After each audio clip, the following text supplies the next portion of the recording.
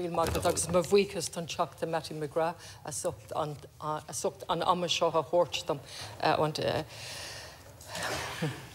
this Women's Health Action Plan is welcome.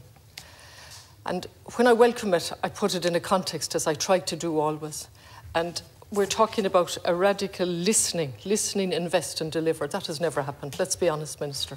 And I know the senior minister had to leave and he had a genuine reason. But I do wish he was here, because I never like talking when he's not here.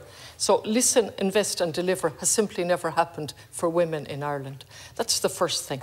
And so if we look at the National Maternity Strategy, 100 years after 1916, we managed to pass a national maternity strategy. Revolutionary.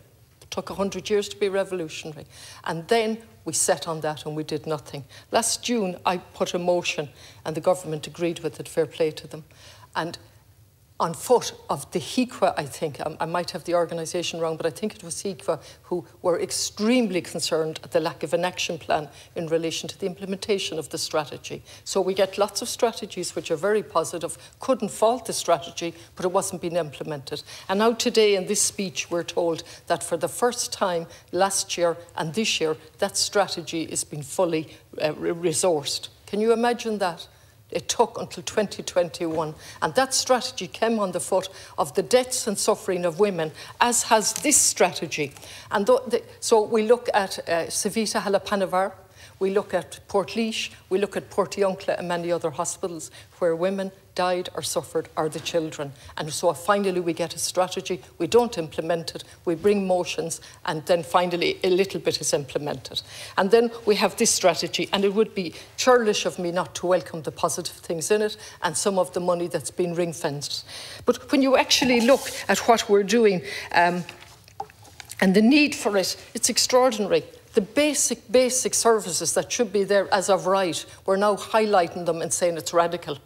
Well, I'm not of that view. I'm of the view that we simply cannot have an equal society. We can't have a thriving economy without health for everyone, but particularly women and children, because they're most vulnerable.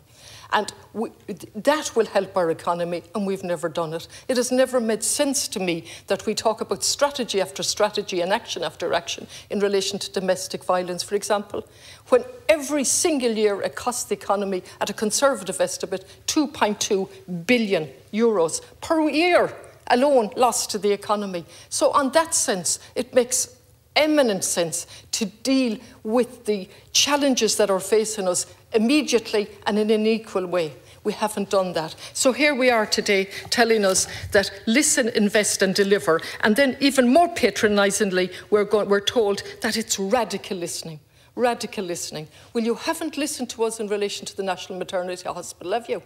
And each time that this side of the House has raised it with the Taoiseach, and I'm not personalising it to you, Minister, but we've raised it in every way. We've exhausted the democratic means of raising the National Maternity Hospital to show our concern, to show our worry. And what we got back was a cynical, bring a motion, bring a motion.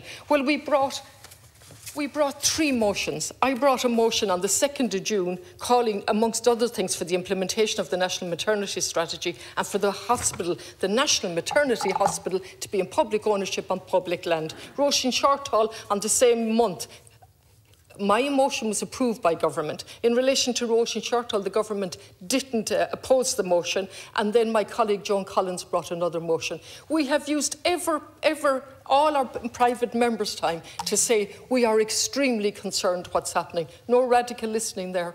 Actually, a patronising 3 males at the top telling us that they will come back when they are assured, and then they'll reassure us in relation to that. Later tonight, I'll be coming back to that. In relation to this plan, and the word empowering women and women jumped out of the National Maternity. It doesn't so much jump out of this, but what does jump out are the words of the women who engaged, and the various organisations said, enough is enough, we want action.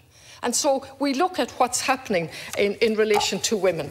We look at the recent report from the midwives' views of evidence-based intervention to reduce caesarean section rates. So we talk about empowering women. We talk about normalising the birth process. And what do we find? We find that the rate of caesarean is absolutely words fail me. Caesarean sections rose from 34.3% in 2019 to 35.4% in 2020.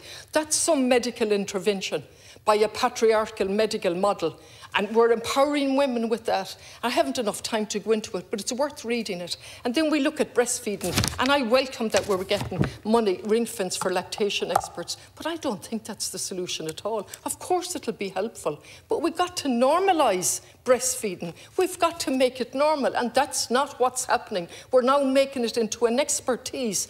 There is a role for experts, but it's the normalisation part that we're ignoring, and the system is deliberately geared to keep the figures extremely low. Do you know what the percentage is for women at 6 months? At 6 months, fewer than 6% of babies in Ireland are exclusively breastfed. 6%, less than 6%. I know from my own experience and from my friends and my colleagues how difficult it is and how not normal it is in the setup in the hospitals for breastfeeding. And then the answer is more experts.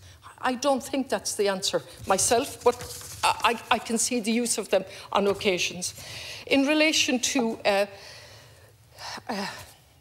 assisted human reproduction, I think the Minister made a comment. He's looking forward to the bill very soon. That bill is not going to be very soon. That bill is extremely complex, notwithstanding that the discussion started in 2000, 22 years ago. I'm over time, so I'll stop.